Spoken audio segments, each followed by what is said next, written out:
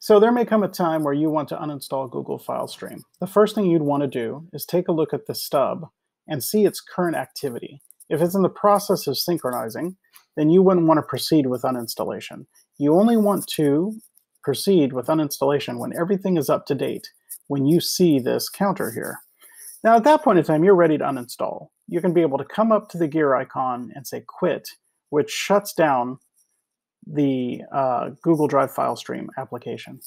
Then you would go into your control panel, and underneath Programs, Programs and Features, you can uninstall programs, and I'm highlighting Google Drive file stream.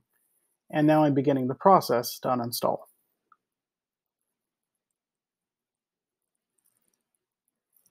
So then you proceed with uninstalling the application.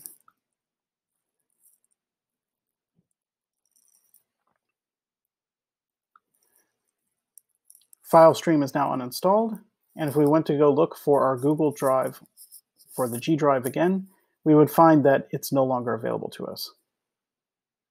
It's not in my favorites, and you can see that it's not here on this PC.